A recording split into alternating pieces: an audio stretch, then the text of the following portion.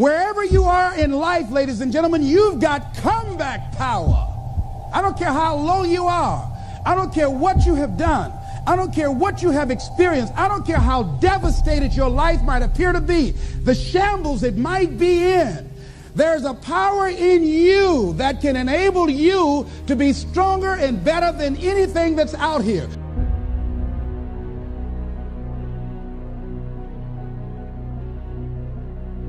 Look at your life right now.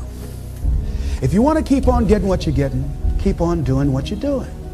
You've got to be willing to change your ways. Your life is working. If you don't like what you have produced, you're a director, you are the star, you wrote this script. You produced this, whatever it is. If it's a hit, you produced it. If it's a flop, you produced it. Take ownership of it and decide to go back to the drawing board and rewrite the script that you are the star of. You have the power to do that. On this day, you can declare that I'm going to change. As you look back on your life, you can decide that I don't like what I produced here, and I want higher ground.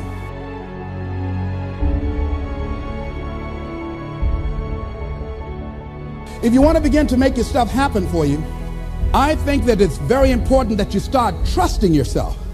Listen to yourself.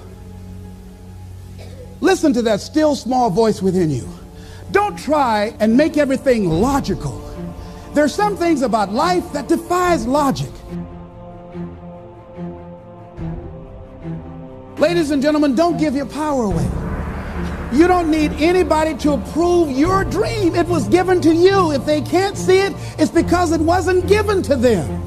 It was given to you. Hold it, nourish it, cultivate it, work on it. It's yours. It's your baby. Work on it until it comes into fruition. Learn to be your own booster. Start building yourself up. Start encouraging yourself. Start saying, I can do this. I can make this happen. Experience the pain. Experience the rejection. Experience the hard times. That's how you grow. That's how you develop yourself. That's how you begin to appreciate what you get. Most people like to feel like they're a king in the area of their comfort zone. They only want to do those things that they know how to do well. So if you want to begin to grow, you've got to put something out here that you can't reach easily, that has got to make you stretch, got to make you jump for it, got to make you get back a little bit and dig in, skin your knees, and you come back again and you bust your lip next time. But you keep on, and through that process, you learn how to leap higher. You start challenging yourself to dig deeper, and then you discover some things about you that you don't know right now. Tough times never last, but tough people do. And you are tough.